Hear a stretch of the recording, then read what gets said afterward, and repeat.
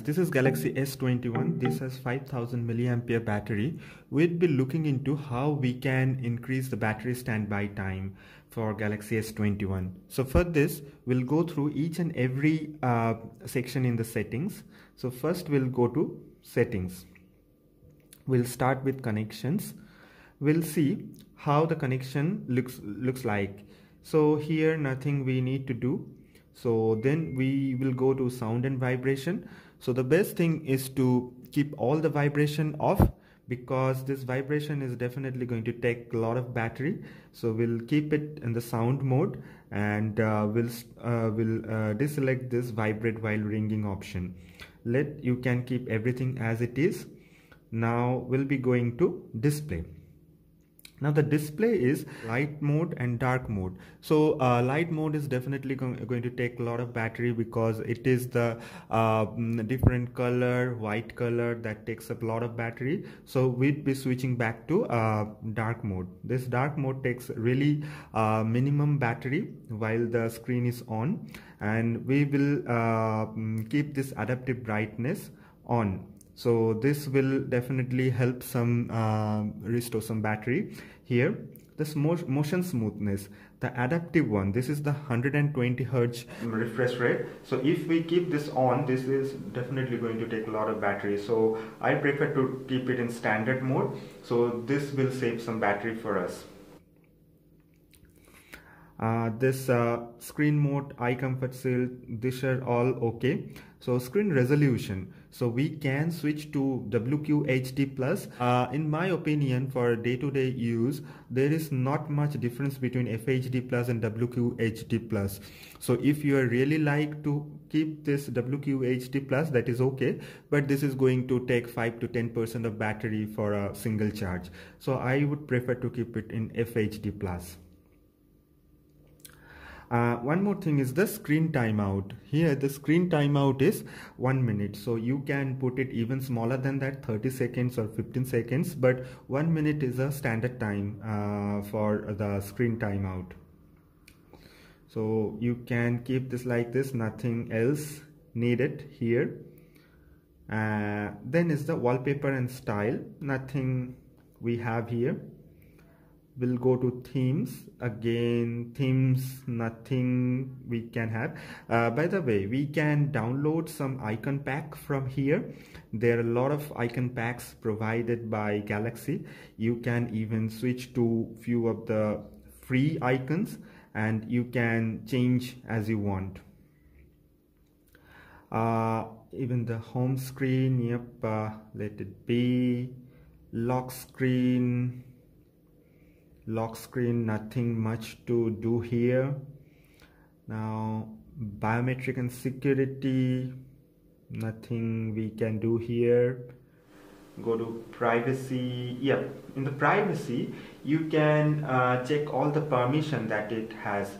Like the Galaxy S21 provide a single point of camera access and microphone access. So you can toggle this off to turn off the camera access for all of the apps. Same for microphone access, so keep it open. Go to all permission and check for the permission that each and every feature has, like camera. So in my case, the camera is being used by WhatsApp, Expert RAW, and the camera app. That's it. So you can toggle it off from here. Like if I want to cut off WhatsApp from the camera permission, I can just click on don't allow. That's it. So keep an eye on all the permissions here.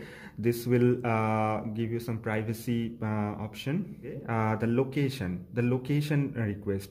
So here you can check the permission. So for me, the location permission has been given to camera, maps, Samsung Pay, Uber and Uber Eats, and it is not allowed for all other applications. So check your permission well for the location, because every time an app is using the location, that means your battery is being used. Then safety and emergency, nothing much here. Accounts and backup, nothing much here in terms of battery. Android features, nothing much from the battery.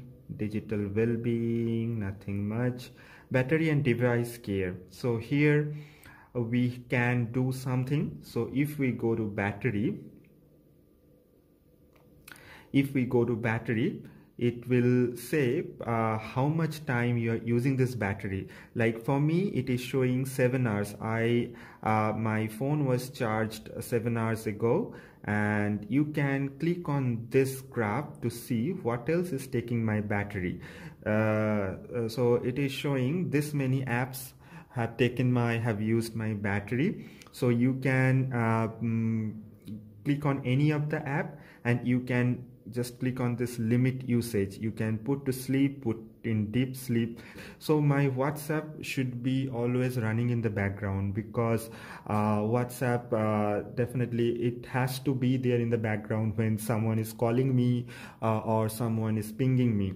But for, let's say, for Google News, it shouldn't be all the time in the background. If I don't need the update the app in the background, so I can limit this to, I can put it in deep sleep.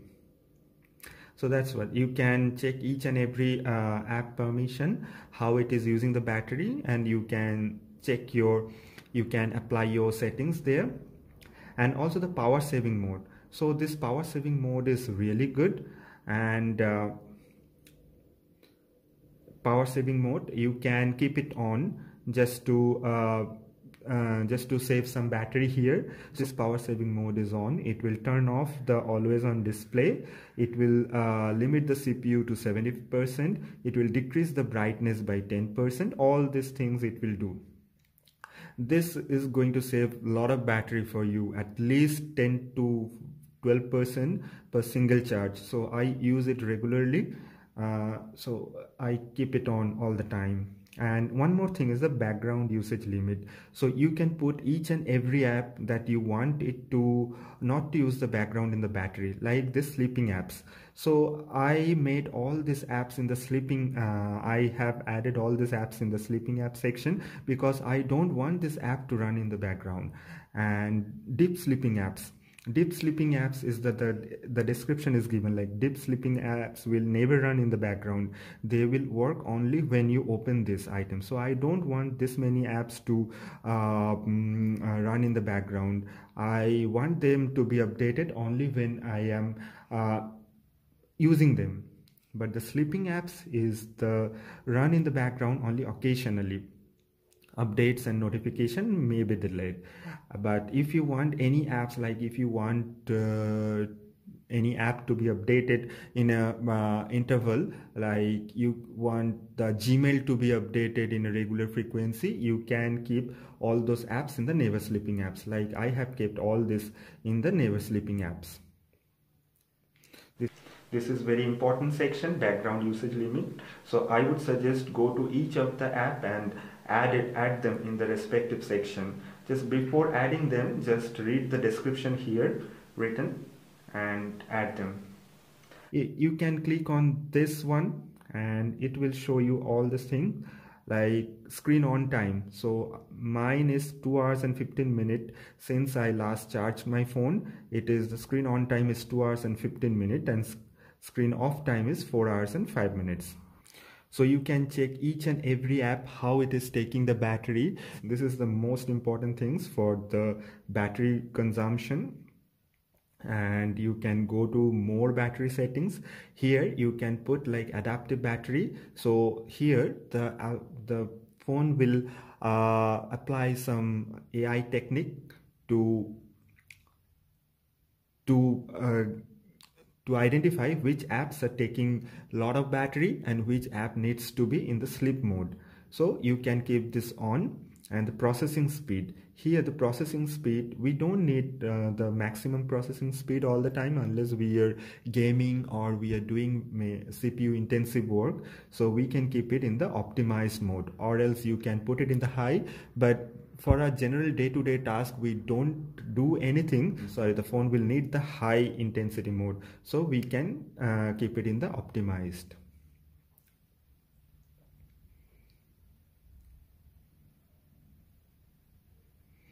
Then comes the apps. Here you can go to each and every app to know what the permission it has. Like my calendar has the notification. I have allowed the notification. One more thing, you can restrict the notification for all the apps.